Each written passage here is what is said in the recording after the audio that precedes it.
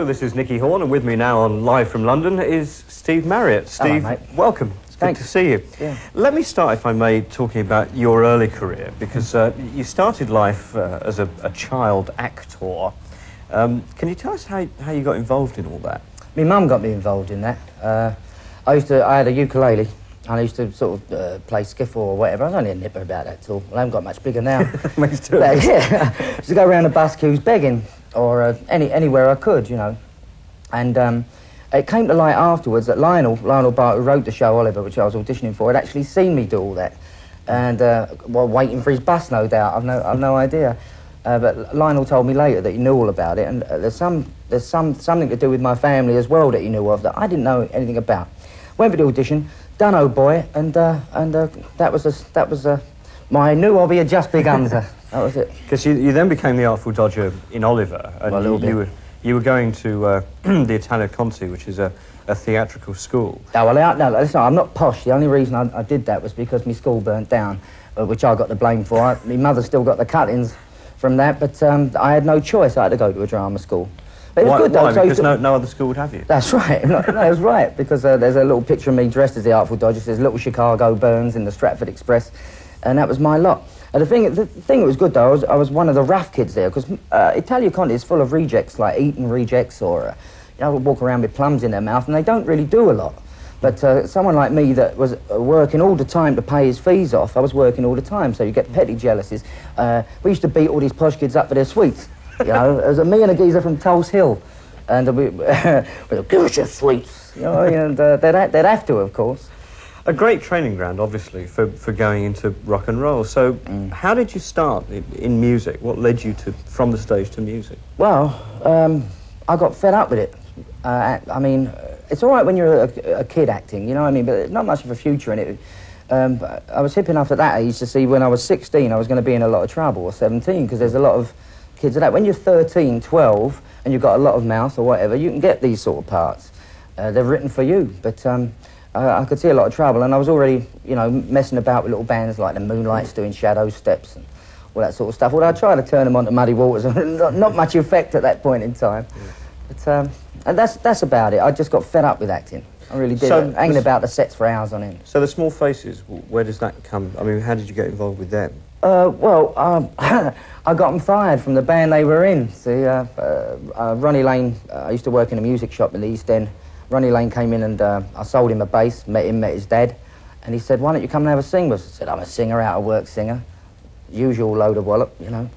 And we went down some pub in Bermondsey that night, but his band was called The Outcasts. They were quite good. Kenny Jones was in that band, Ronnie and Kenny, and they had a regular gig at this Bermondsey pub. Well, me thinking I was Jerry Lee Marriott, started on the piano and ended up jumping on it and smashing it. Consequently, they all got fired. They didn't have a gig no more. And the band broke up because of that, see? So it was my fault again, but Ronnie and Kenny said that, well, might as well stick with him, he's caused the problem. One of those things. But the Small Faces, the success came, it seems, relatively quickly to the Small Faces. Tin Soldier, Ichiku Park, the immediate label, I mean, the explosion, the music explosion was then happening. Did you feel as if you were part of, you know, that British movement at that time, which was terribly strong? Yeah, we were. There's no doubt about it. Although, at the time, we were a bit too intoxicated by it to realise what was going on.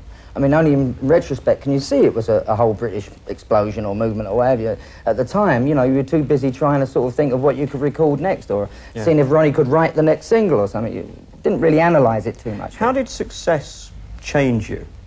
I mean, what life before? Well, what was that like? I stopped going to Woolworths and I went to British Home Stores. That's about it. It didn't. I don't think it really did. It frightened me. You know, I mean, how?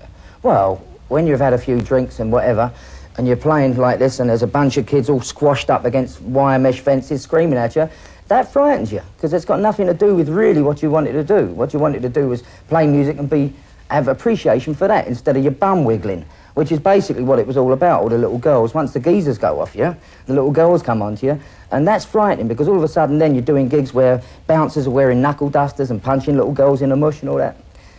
There's a frightening aspect to it. That it wasn't...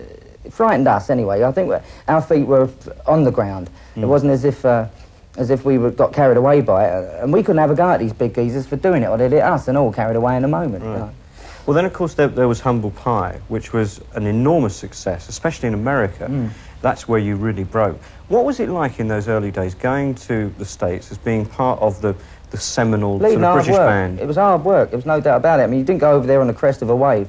In fact, we went over there and come in the back door, third on the bill, little dives and what have you, you know, and watching great acts, really great acts like Santana when they first formed, and Johnny Winter when he was first having a go. And we came in through that back door and had to work our way up, which I think is the best way we could have done it. See, we were being called a supergroup at the time, and we'd had one hit record, I think, Natural Born What's Name, and that was it. You know, we thought, well, if we carry on like this, there's only one place for us to go, and it's down, because we didn't have to work our way up. Do you understand? Yeah. It was taken, it was a supergroup bloody blue, and we all know how long that lasts. So we literally went to America to earn our, make our bones, if you like, and become a band. We didn't even know if we were any good, you know what I mean? Bleeding it record, we didn't even, we didn't warrant it, you know, so we went over there and did some hard slog. Now, you must have stories about some of the gigs that you've done in the States. I mean, some of the far-flung places. Oh, yeah, there's some far-flung places, all right. One of the horriblest stories was with the Who, but this was in the Faces. In New Zealand, we got a little uncontrollable, and I think it was my 21st birthday, as it happens, in New Zealand, and they brought the police in to control us in the hotel because we'd gone a bit divvy, and we ended up playing. You know, I'll tell you how it started. We had a little record player EMI had given to me, and it didn't work. It fed back into itself, so Mooney aimed it out the window. See? So Wiggy, John Wolfe, who then worked for you, ran down the stairs, got it back up all in its bits, and out it went again. Everything followed it out the window. So I'm giving you an example of how out of order it was. So EMI gave me a big setup then, see, because obviously I was unhappy with a little one. They gave me a big one, and Booker T, like we're going for it, and the police come in. We've got their helmets on. They're, you know, as a note, and they bring the army in after that because the police can't control us. I mean, they're enjoying themselves. So they bring the army in with bolt loaders outside everyone's door. You look, get back in that door, sonny. Did that. And in the meantime, I bought a lovely Gibson. It must have been the only Gibson in New Zealand. Lovely guitar it was. And the toe rags had it sprayed pink with gold Lame Marriott on the top. So I couldn't use it, so I let Townsend smash it that night.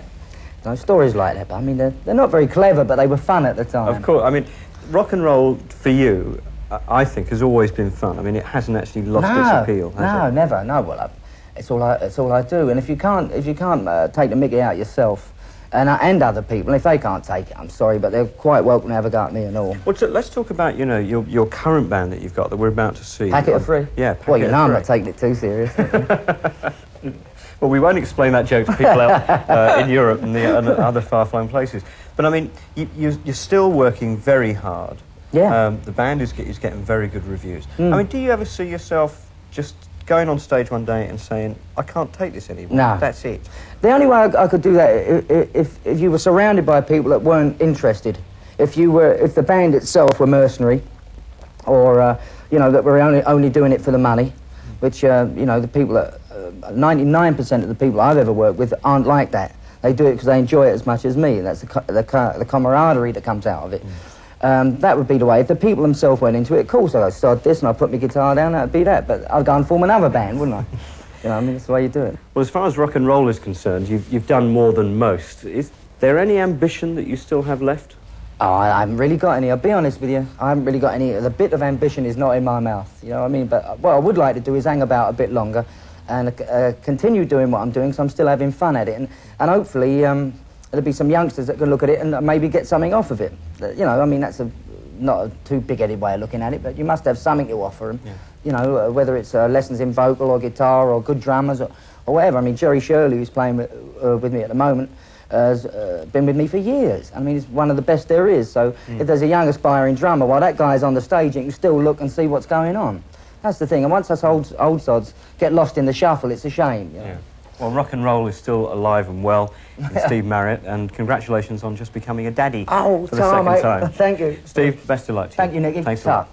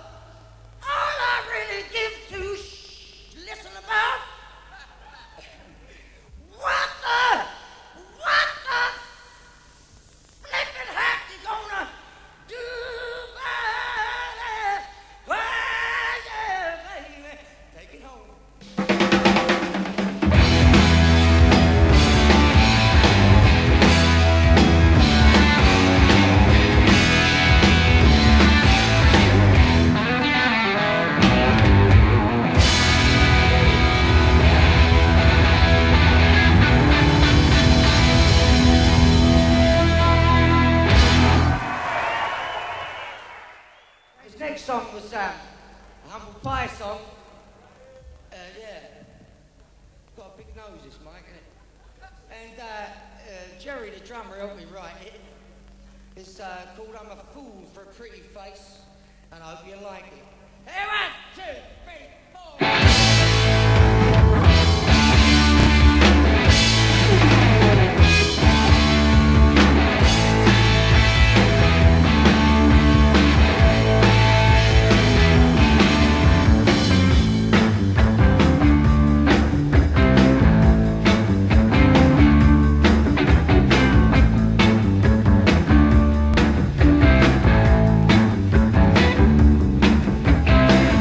Well, you tell me you want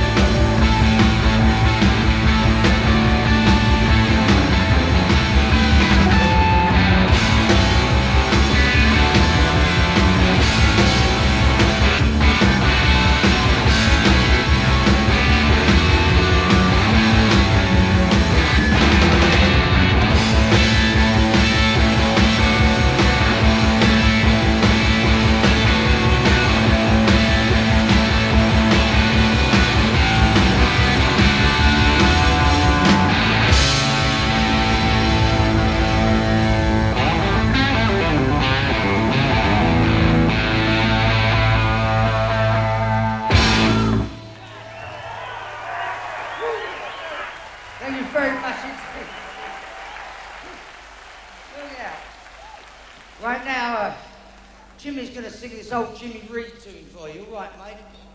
Look, that beard and half look nice. Can I have a bit? Here we go.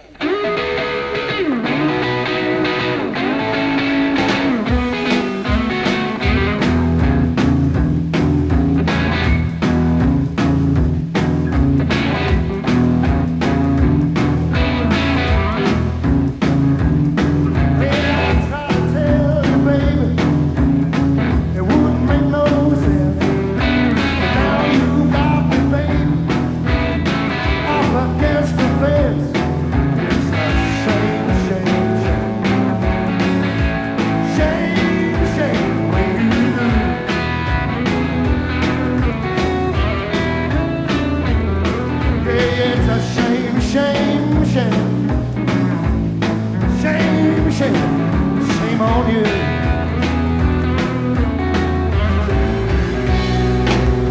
You walk out in the evening, Lord, you won't even say you're gone. 6 o'clock in the morning, you come creeping home. It's a shame, shame, shame. Shame, shame, the way you do.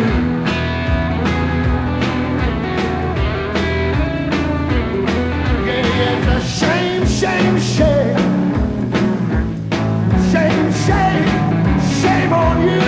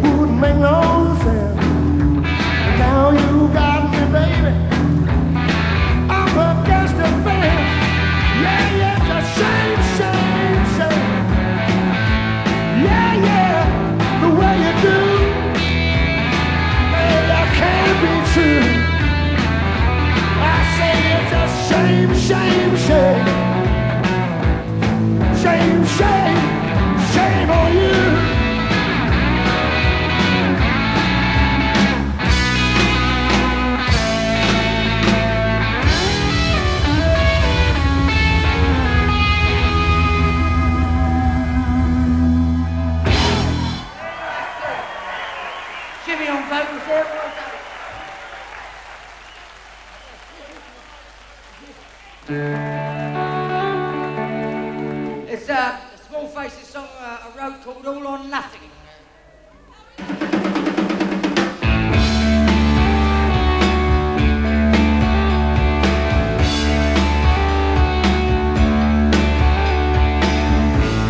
I thought you'd listen to my reasoning, but now I see you don't hear a thing.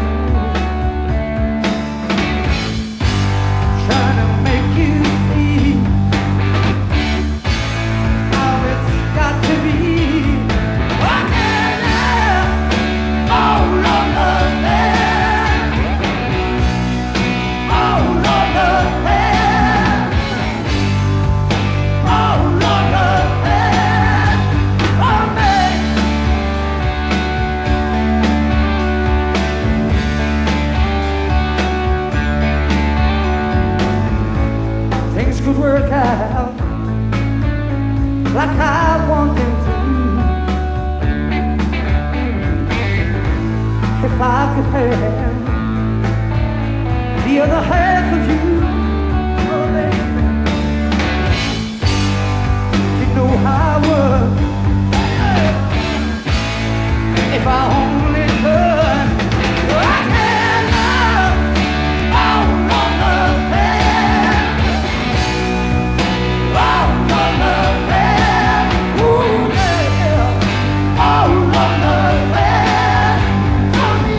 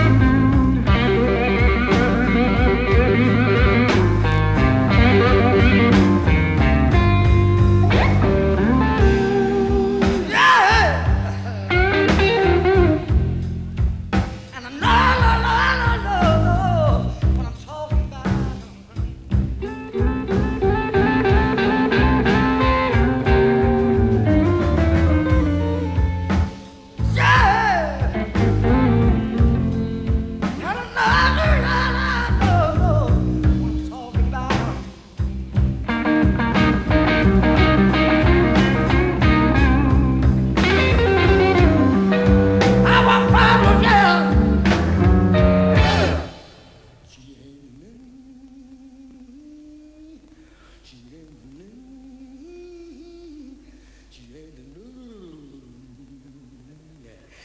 had the love.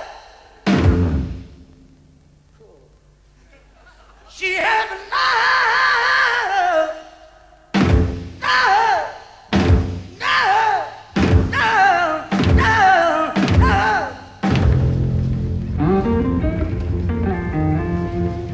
I ain't lying. This bitch had the nerve to put this bald-headed, fat little motherfucking has-been down.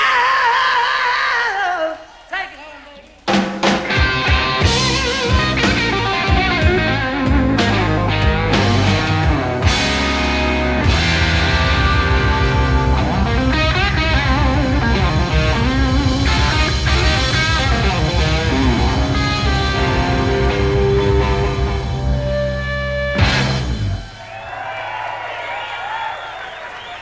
Thank you very much.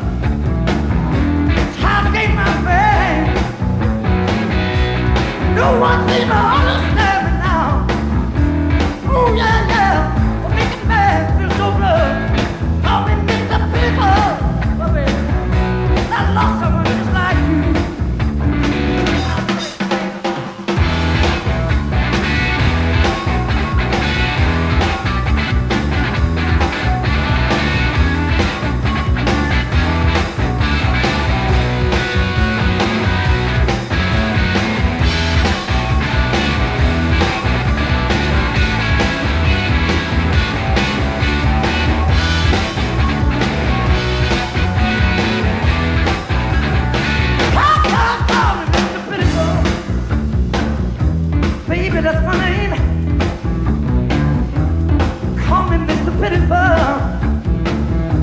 It's how I got my fame. How can I explain you? Oh yeah, yeah. Make man feel so low. I'm in this people. I lost someone just like you. All right, 30 days to hold. 30 days in a hole. 30 days in a hole. 30 days in a hole.